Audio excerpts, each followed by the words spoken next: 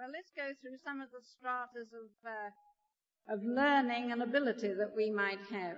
Now, there may be nurses here, and I could take you up to a place tonight in an area where there are several thousand people who for years and years and years, since the colonial government went out of the country 11 years ago, have never known what it is to have a doctor. And in that area there has been a nurse working, a nurse and a midwife. And just recently a doctor has joined for the very first time in that mission. And this doctor and this nurse are working a little hospital, a daily clinic, and a maternity work. And this nurse is also a wife and a mother. And writing to me, she said that she is so snowed under with medical work that sometimes she only sees her family at meals, and she's wondering if this is right. And she says, pray with me that another nurse, maybe a single girl, will come out and help us. And this situation can be multiplied more times than you could possibly think of. The urgent need for trained nurses in all parts of the world. Now, you may be a fellow who likes tinkering with things. You may be a mechanic and a technician. Last year we were in South America, and we were with the Wycliffe Bible translators, and part of their work is aviation and radio. And the need in these places for skilled technicians who can work miracles with very little equipment sometimes, well, that need is absolutely boundless. And some people think that, oh, well, because I'm not a doctor, or I'm not a nurse, or I'm not a teacher, or I'm not a pastor, there's no place for me on the mission field. But there's a tremendous need for technicians like that to go out, because more and more complicated pieces of machinery are now being used even on the mission field. And then maybe there are teachers here. And not only is there teaching needs in schools for nationals, but also in schools for missionaries' children. And very often a short term in this capacity is an absolute lifesaver out in these countries. And I could speak of the doctors, who are always in very, very great demand because there are so few of them. So many get the idea that they'll stay in the homeland and earn the money and support somebody on the field. Maybe the Lord is calling them to be the ones to go out. And then there are also people like accountants and secretaries, and how they are needed. All these practical skills, even housekeepers and hostesses, are needed. In one place where we were out in South America, there were retired people going out. Men who, during their busy working life, had been plumbers or builders or in some kind of a trade, and they've gone out to these remote places where these skills have been desperately needed and very, very much appreciated. And it's amazing how a man in his 60s can give 5 or 6 years of active service in this way, right on the front line of the mission field, and so relieving younger missionaries for doing all the other things. And you could go on endlessly with the multitudinous things that are needed, and there's not one single person, even if you had no training at all, can say, well, that's not for me, because there's always a niche somewhere. And you know, for those of us who can't go and who feel that this is our right place, I'm sure we can't be absolved either, because we need to stand behind those who are out in these circumstances, and we need to know about them and to be able to pray for them. So I hope that we'll each feel that there is something that we can do apart from just feeling that we've got to sit here and stay here, because while the Lord doesn't conscript us, He wants the willingness of our hearts to give that which is ours for His use. Remember what He said to Moses once? What is that in your hand? It was a piece of wood, and God used it in miraculous ways.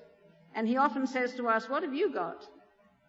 Well, I can bang a typewriter. I can fiddle with motor car engines. All right.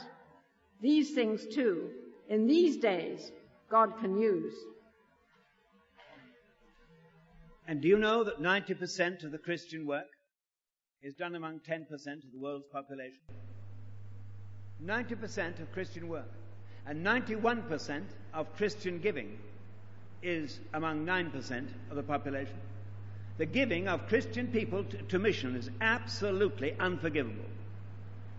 We tip the Lord with less than we would give a waitress after a meal at a restaurant. And we think that is giving to missions. And missions are almost down the drain for lack of money. And missionaries are absolutely faced with sometimes inability to have enough even to feed themselves. Our giving to missions is absolutely tragic. But the giving of ourselves to missions is the thing that matters to me tonight most. And just look with me at this thing. What does the Lord Jesus say? If any man, multitudes, but if any man, he holds them back.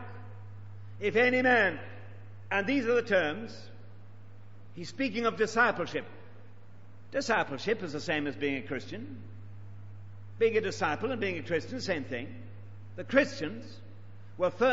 disciples were first called Christians at Antioch. Acts 11:26. It's the same word. It isn't Christianity on a higher level.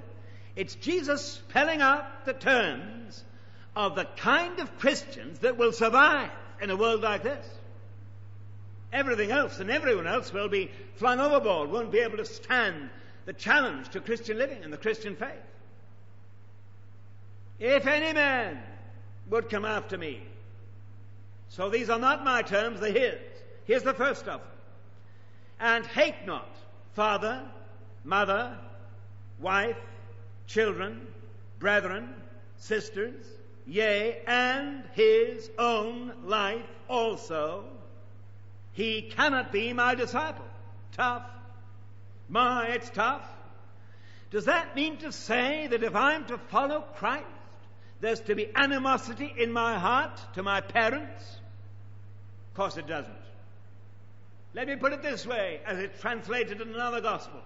If any man love father or mother, husband or wife, more than me, he is not worthy of me.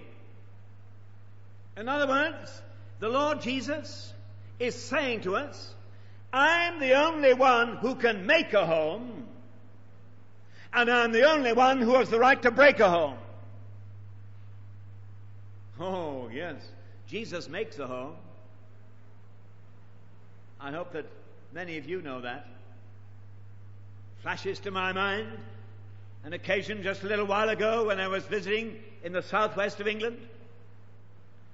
It was the home of a doctor, medical practitioner. And I went to the home. I'd never been before. I arrived in time for a meeting and then came back later.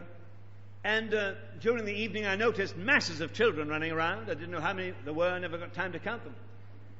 But there seemed to be scads of them. I went to bed after the meeting, and the next morning at 7 I heard a bell ring. And I heard lots of feet running down the stairs, so I thought I'd better join in. So I joined in. It was 7 o'clock, and I rushed downstairs too. I wondered what was happening. And there, would you believe it? There was the whole family. I just got up to 10. There were still some more I hadn't counted. 10 kids, mother and father, and they were all sitting round the tennis table, the only table that was big enough to accommodate the whole family. There they all were, so I thought I'd better get in quickly and sat among them. So I sat down among, I think it was number 9 was next to me, in age I mean, and number 10 was on my right. And I noticed they're all in different stages of dress. Those who needed to shave, obviously not shaved. And those who had to tie to their hair, it hadn't been done. But they'd all responded to the bell. And then, that doctor read a chapter from the Bible, a psalm actually, And then he passed to every one of his family, whom he told me later varied in age from 23 to 4. Now that keeps your income tax down. From 23 to 4. And he passed to each of them a prayer request for a missionary. And when he'd read that chapter, he said, let's all pray. And we all knelt down beside our chairs, and everybody prayed, one after the other. Frankly, I found it very difficult to pray. I became so emotionally involved. I was absolutely amazed that every one of those kids, even to the little one aged 4, knew that missionary, knew who he was or who she was, where she was, knew all her needs, and prayed for them intelligently. Oh, Jesus makes a home. That's a Christian home, like it should be. Little taste of heaven. How easy it would have been for a busy medical practitioner to forget all that and leave it. But no, Christ was at the center of his home. Jesus makes a home. But Jesus breaks a home. Said I not unto you that I come not to bring peace but a sword? So that a father against son, mother against daughter. And in the sovereign will of God, Jesus can break into that home and help himself to a boy or girl and send them out in his service. How many of us are parents here and have really prayed, Lord, help yourself to my children? Have really given them to the Lord like that? And said, Lord, if it's your will, take them anywhere, anywhere. And you know something. Do you? Of that day when the first of them had their valedictory service from a church here in Adelaide, maybe. And I tell you, if I know anything of a mother or a father heart, there was in your eye a twinkle in one eye, but a tear in the other. Thrilled that God had answered prayer and helped himself to your son or to your daughter. But your heart breaking because you would only see them again once in 5 years. The Lord breaks into a home and helps himself. Tragedy is that most of us as parents would be thoroughly happy if our boy goes into our business and probably gets out of the will of God in doing so. If he sets up in business nice and near home, if he gets married and settles down so that the grandchildren can be near us. All wanting a little self-centered family, all maintained in one. Lovely, lovely, lovely, if it's the will of God. But God in his sovereignty has the right to break into that home and help himself to your daughter and to your son to send them out to the uttermost parts of the earth. Because you see, if any man love father, mother, son, daughter more than me, he's not worthy of me. There must be no rival in my love life. Jesus must be first. Where is he in your love life? Come on. Where is he? Face it. Where is he? First, second, third, nowhere. You love him? Oh, it's wonderful to see people fall in love. A minister sees a lot more from a pulpit than you think. I remember when I was in Richmond in London, we had a choir that sat over here, and in the front of that row there was a very nice girl, a soprano. One Sunday morning I came into church and we began singing the first hymn, and during the first hymn I always looked round to see who was there, to see who wasn't there. And that day I saw a gap in the first row, and I said to myself, now where's Audrey today? And I looked round the church, and lo and behold, would you believe it? She was over there, sitting with a boy. And I thought to myself, that's interesting. The next Sunday, when I came into the pulpit, I didn't bother to look there. I just looked straight there. Oh, yes, there she was. And they were hand in hand that day. And it wasn't long before they came to me and told me about their engagement. But you know, the thing that intrigued me was this. Before they really sort of got sort of involved, but after the service was over, they would stand round and talk to all their friends. You know, just chat away. But once they fell in love, I tell you, after the benediction, you couldn't see them for dust. And they both went down that road, hand in hand, lost to the world.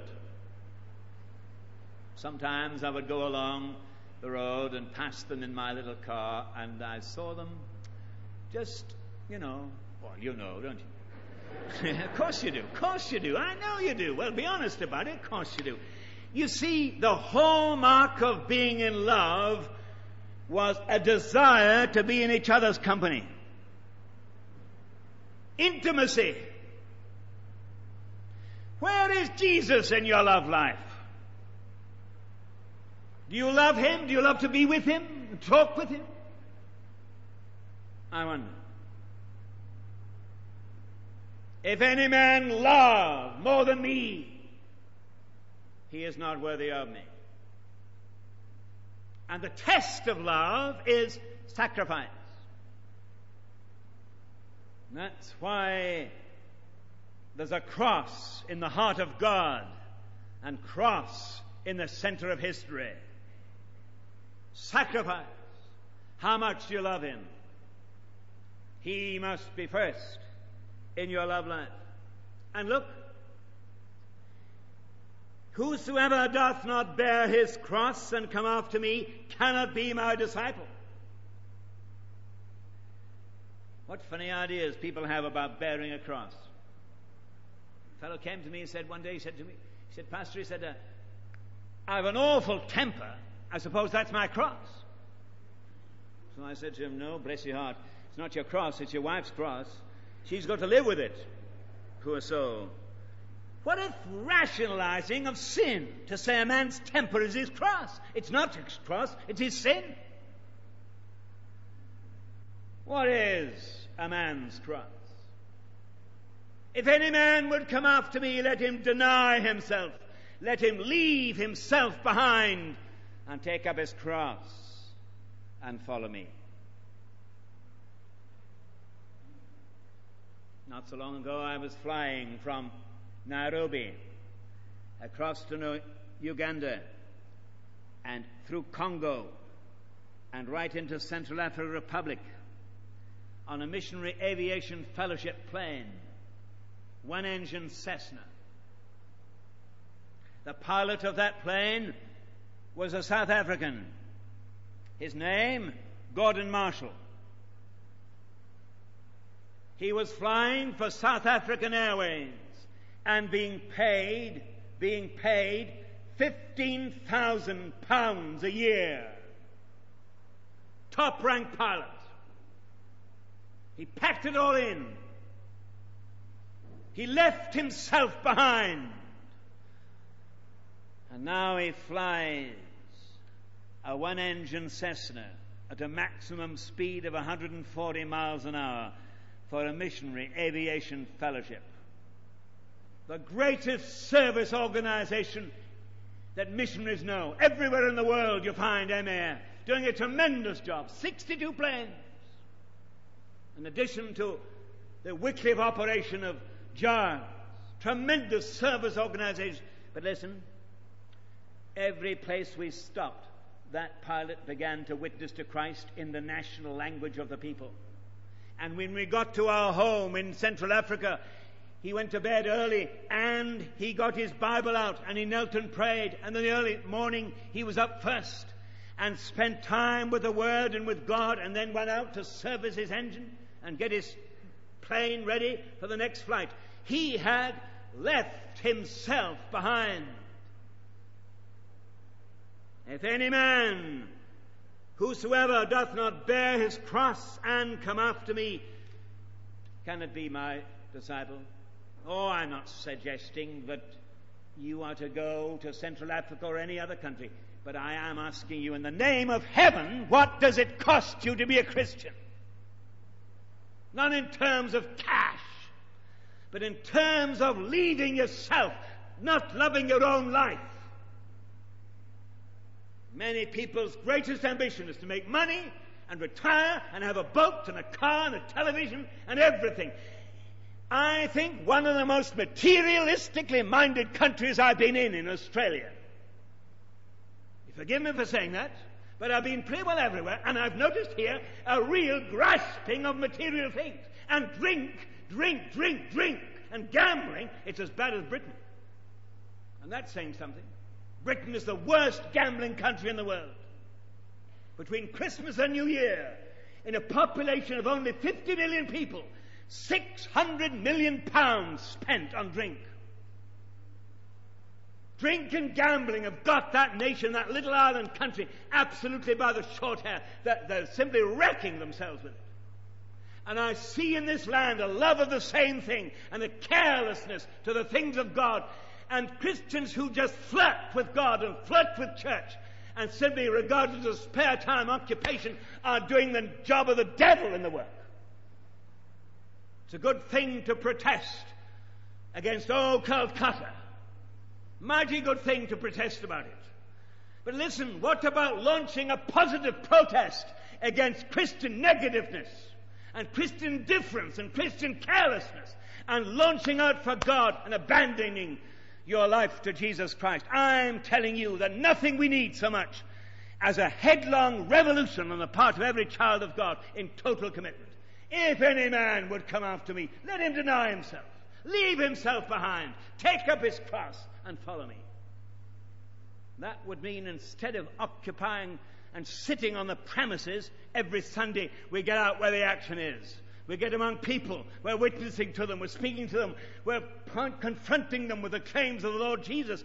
And we're active, vital Christians 7 days a week. Missionaries in Adelaide. If any man would bear his cross, whosoever doth not bear his cross and come after me cannot be my disciple. And that simply tells me, and I'm sorry, but it's true, that once I become a Christian, I have signed off. I have no rights except the right to do the will of God. No rights at all. My right is to do God's will and see it practiced and put into action every day. And then I form a member of a counter-revolutionary protest movement inspired and directed by the Holy Spirit, which can sweep through this generation and move it toward God. Do you think the average church today is equal to that? Do you mean to tell me the average Christian is interested? No. If we only can sing in the choir or teach in a Sunday school class or be a member of a church, that's all that matters. It isn't. That's the devil has told us that. Everybody who names the name of Jesus has got to be on fire for God in days like these. Anything less won't survive. Take up my cross, hold not my life dear to myself, and follow the Lord. That's how Jesus came, and as the Father sent the Son, so send I you. One more thing. Whosoever forsaketh not all that he hath cannot be my disciple. Does that mean to say that I've got to give up whatever I've got in my bank account and let the whole thing go? No, it doesn't. But it'll be part of it. May I just tell you this? As a pastor at Moody Church in Chicago, we had 92 missionaries on the field whom we supported fully. Personal support and furlough support. It was a tremendous thing to raise that budget every year. Something like $150,000 to $200,000. Oh, but you say Americans are wealthy. Plenty of money. Yeah, perhaps they have, some of them.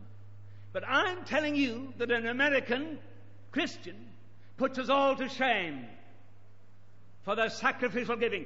Every year we had a missionary rally. Missionary needs were put to the church, and then we took faith promises, which simply means any member of the church who wished to do so could sign a little promise that they will give to missions overseas so much during the next year. No one held them to it, but they made the promise. And I collected these faith promises. This was my privilege. And I thumbed them through one day, and I noticed a girl whom I knew had promised to give $2,000 in that year. And I looked at this, and I thought, well, she can't do that. She's got a fairly good job as a secretary, but I'll guarantee that's 50% of her salary. How's she going to live? And I made one or two discreet inquiries. And you know what I found?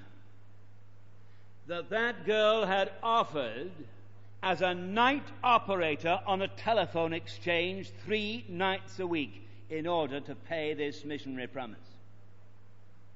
So during a week, she worked 6 days and 3 nights in order to pay this missionary support. Oh yes. He that forsaketh not all that he hath. I'm not saying that if you are to be a disciple of Christ, you're going to be broke. But I am saying that when you become a disciple of Jesus, are you listening? 10% of what you earn is your minimum. It belongs to the Lord, your tithe. And if this country and Christians in it gave 10%, what a tremendous upsurge there'd be in missionary giving. If you don't give 10%, you're robbing God of what is his due, and one day we have to give an account for that. But it means much more than money. He that forsaketh all that he hath. That means not only that I have no rival to Jesus in my love life, not only that, not merely that I have no rival to Christ in my love life, not merely that I have no right except the right to do the will of God, but also I must have no reservation to my commitment. Could I just take you as I close to Thailand, where I was on the mission field with the OMF, Overseas Missionary Fellowship, a little while ago, speaking to, I suppose, about 150 missionaries gathered together for the annual conference. And as I was speaking each night, all the lights in the building had been turned off because of mosquitoes, except one. And that one was concentrated on my Bible. So immediately, all the mosquitoes, came to the one place where there was light. And I tell you, I've been hot here this week, but I'm cool compared with that. And mosquitoes have always looked upon me as a filling station. And that night, I was bitten to death with them. And I was so hot.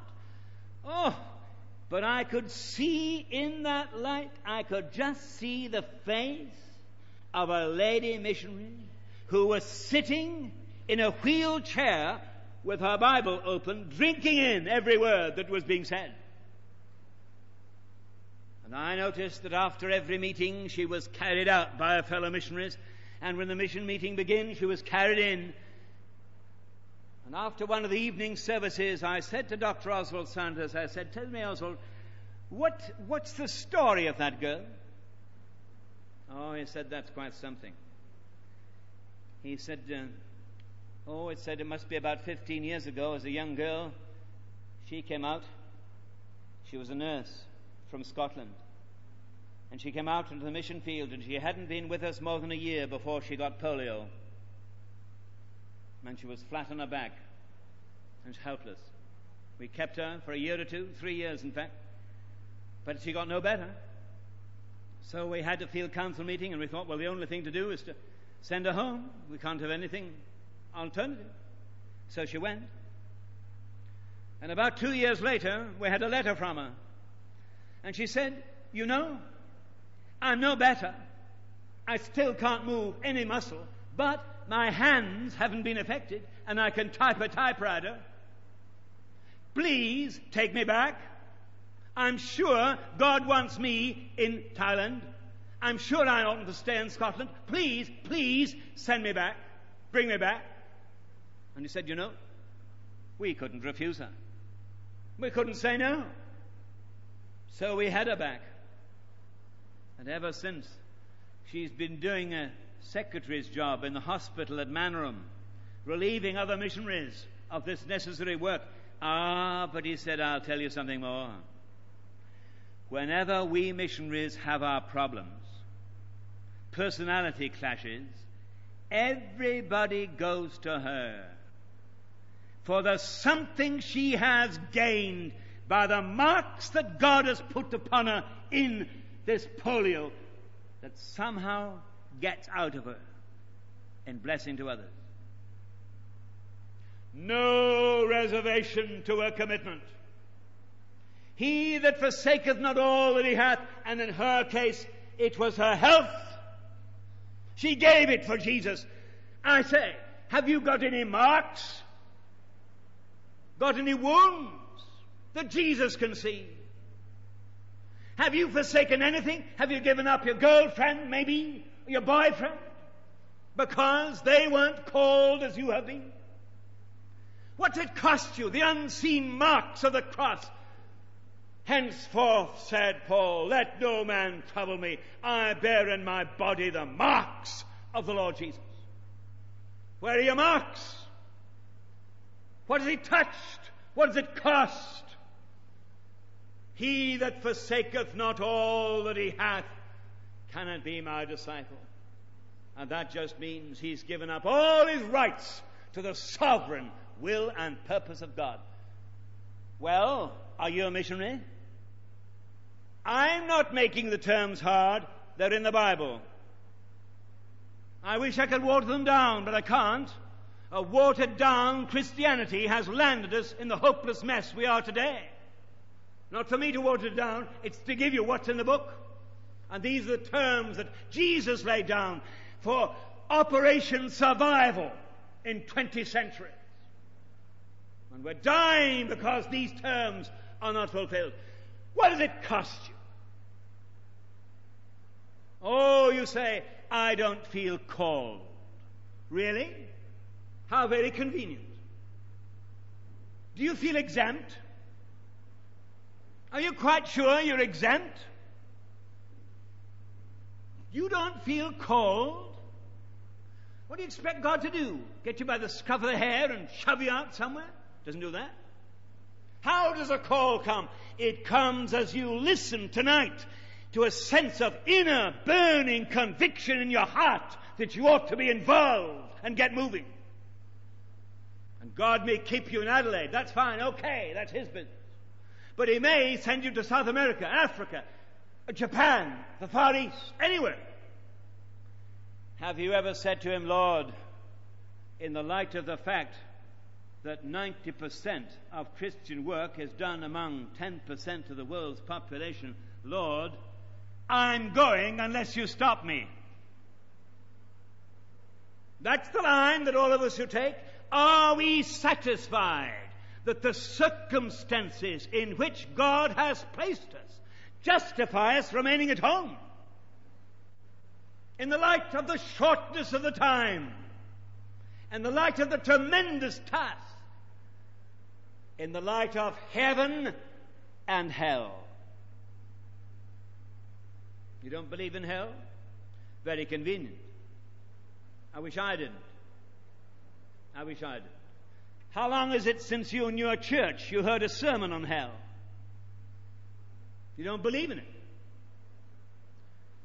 A very dear friend of mine, an Anglican clergyman in England, said one day at a meeting something I've never forgotten. "I once used to ask God to show me," he said, "what it means for somebody to be eternally lost. I never had that prayer answered. Because he said, if God had showed me, I'd have gone out of my mind. Out of my mind. And John Wesley said, I'd go up and down England on a nail-studded road on my hands and knees, if only it could save a soul from hell. If there's going to be a new heaven, a new earth, wherein dwells only righteousness, there's going to be a hell where sin is punished. And if a man refuses to forsake that for which God judges him, he becomes involved in the judgment. Therefore, again I say, it isn't a question of have you an exemption, but one day when you stand before Christ at the judgment seat, he'll say to you, what about your life? And you will reply to him, Lord, I'm sorry, but I was too busy. Too busy? Too busy to be related to eternity? Lord, I hadn't the time. It's not your time I want, it's your surrender. Oh Lord, I hadn't the money. It's not your money I want, it's your love. It's you to be available to me always, every time, anywhere. It's you I want. And every time the second hand of my watch has ticked, tonight as I've been speaking to you, every time I put my hand on that desk and do that, 2 people die. Go out into eternity. Thousands in an hour. And we can go out of a church and couldn't care less. And turn on the TV in the late night show and hang the whole thing. What does it matter? That may be strong, but it's true. Let it penetrate your soul, young people. And stop playing the fool and begin getting enrolled and involved for the greatest cause on all earth until you get to heaven. The cause of Jesus Christ, our Lord and Sovereign and Master. Choose you this day whom you will serve. Make your choice. Oh yes, you can go out of those doors if you want to, saying, not for me, not for me. All right, all right. You can do that. Nothing that I can say can stop you. And God won't stop. But one day God will meet you and have a reckoning with you about it. Or you can go out to these doors saying, Lord Jesus, I choose. You'll be my master. I'm ready to go anywhere that you call me in the greatest cause this side of heaven.